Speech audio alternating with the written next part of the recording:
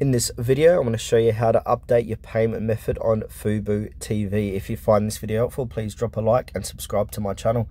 In saying that, let's just jump straight into the video.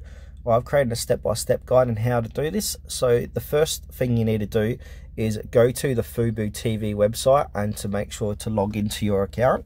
Then from there, you want to click on your profile icon in the top right hand corner and select account from the drop down menu.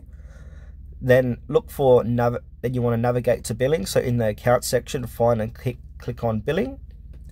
Update payment information. Click on update payment method or edit to enter your new payment details. And then you want to save changes. So ensure you save or confirm your new payment information.